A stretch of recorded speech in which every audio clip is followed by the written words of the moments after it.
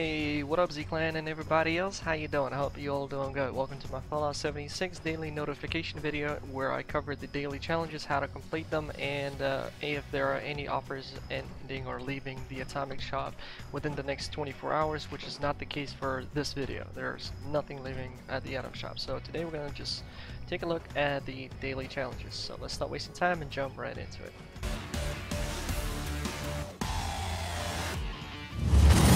Alright, so today we got the following challenges. Claim a workshop and you'll get 10 atoms. That is really easy. You claim any workshop and you get 10 atoms. Kill a Deathclaw.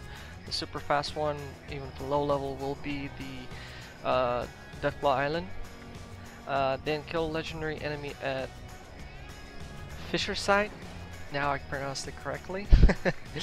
Also level up while completing any of the following 3 sub-challenges is level up 76 or higher, Morganton Airport on level 20, wearing sunglasses, uniform and hat, the Elysium, I'm pretty sure I mispronounced that again, but man, I'm gonna learn how to pronounce that word. I keep forgetting to write it down to hear how it's pronounced so I can pronounce it correctly. But anyway, White Springs, Fisher Site, Graham and Charlie as the legendary traveling merchant, yielding a sword, using camps, engaged in PvP at your camp or teammates' camp. So if you do any of these 3 sub-challenges, you will and level up, you'll get 10 atoms. In Nuclear Winter, survive for 60 minutes and you'll get perk cards. Scrap junk to produce springs, so that's 5, and you will get additional 10 atoms. I think the best one would be that location over here, which is called, where is it? There we go, Camp McClintock.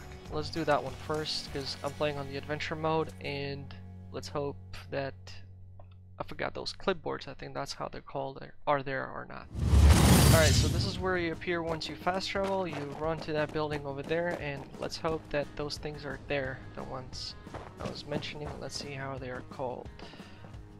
And no, it's already cleaned out. That's what you get for playing on the adventure mode. Not on private. Okay, there we go. 1, 2, 3. Come on. That's 3. Well, in my case, I'm gonna have to server hop to find more, but this is what you need to scrap in order to get your things. So there we go. You can find a lot of these things when... Oh, there we go. Done. Thank you, Basil. There's a lot of them here in this location. A lot. So that's the easiest one over here. So let's go challenges. Let's claim a workshop. And we'll do that one right there. That's the one I feel like doing. Because after that, we're going to go and kill Death. So I'm capturing a workshop. It seems it was supposed to be free. You see, unowned. So I think I'm good. Basically, one that it's already old build and all. Poof. 10 atoms. Thank you. Come again. Now we're gonna go to the Deathclaw Island and kill a Deathclaw.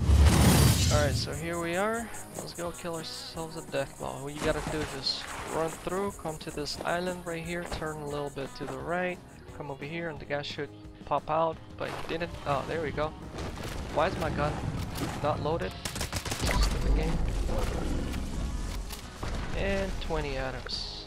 Easy. No problemos. And what else do we have? Well, this one's gonna take a while, but let's see how lucky we're gonna get. Basically, we'll need to go to the Fisher site and kill a legendary enemy over there. It was way easier when we had those holiday scorched event, but let's pray that I will get myself a legendary, what is it called, scorched beast. Super lucky, super lucky, super lucky, super lucky. I got a legendary scorched beast while he was trying to get out of there. So yeah, you gotta kill the enemy, and it needs to be legendary, and you need to be as close as possible to this thing in order for it to work. So if you jump through the Fisher sites, because first I jumped to this one, it wasn't legendary, then I jumped to this one, and in my case it turned out to be legendary. and it was just crawling out of there, so super easy.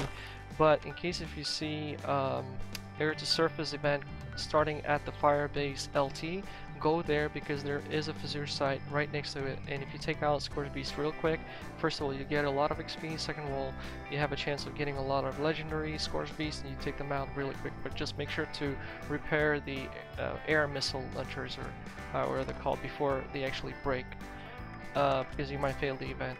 And that event really can give you a lot of freaking XP and legendaries as well if you are able to take down Scorch Beasts before they actually get to fly. That's a really good tip on top. So level up, this one I already covered pretty much everything. So super easy challenges, I would say. 60 atoms, no problemo.